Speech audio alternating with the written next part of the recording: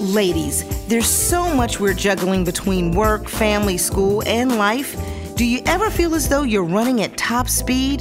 I mean, really think about the days when your to-do list seems to be never ending. With limited time in the day, how do you really expect to get it all done? Are we really getting anywhere? Unfortunately, most of us, including me, short ourselves on the most important thing we need to function at full tilt, and that is sleep. In our attempt to squeeze more tasks in our day, we cut corners on areas that are often most important to our well-being.